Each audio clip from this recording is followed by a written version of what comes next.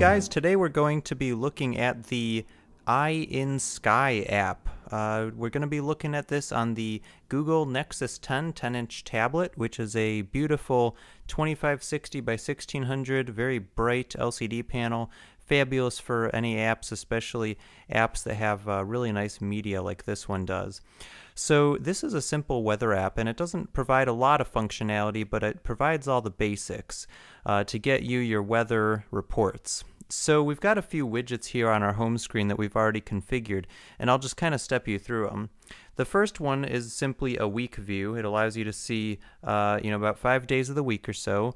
It's got some pretty fancy looking icons on it, and there's a couple of buttons on the side that you may or may not be able to discern. The top one here is a little refresh button, and the bottom one here is a few dots that allows you to change some settings within the widget. So on the top here we have the ability to customize the location of this particular widget.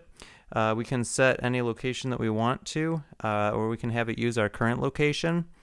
We also have a variety of icon sets to choose from, and the one that we're currently using is called Realistic, and it's got some really cool pictures of the sun, clouds, and the sun kind of covered by clouds, so some really cool icons in that one.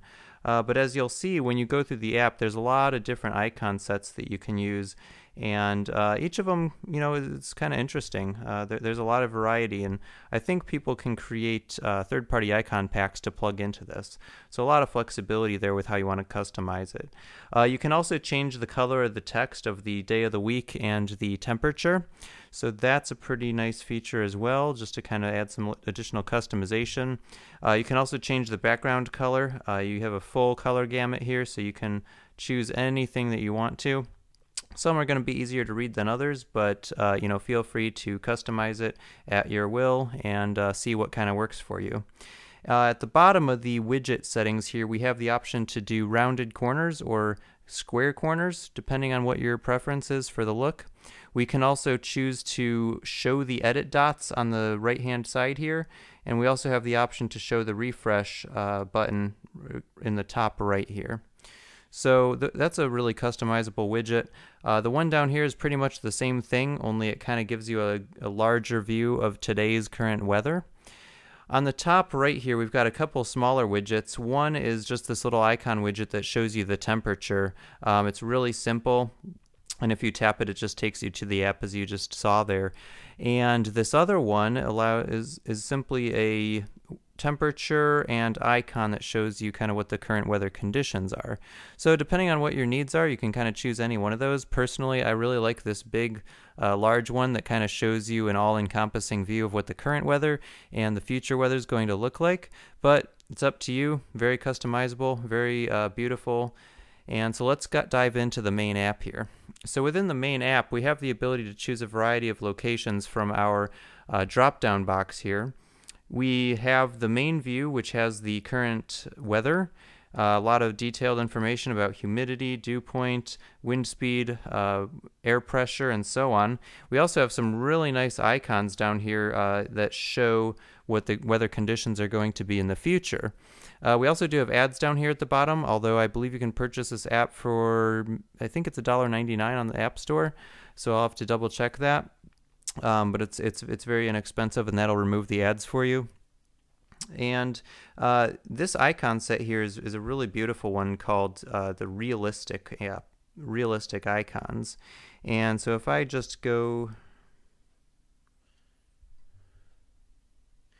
into the icon sets here, I can get a preview of what all these different icons look like. And as you can see, there's some really cool varieties in here. I just really liked this Realistic one because the sun looks really cool, and some of those other icons are pretty cool looking. They even give you a link to go to where the developer actually created that icon set. So if you want to research it a bit further, or thank the author for it, you can head over to those URLs. So on the left-hand side here, we've got we're currently on the Overview tab. We also have our 48-hour forecast. We can click on the morning, afternoon, evening, or nighttime and get a further breakdown of what the current weather conditions look like.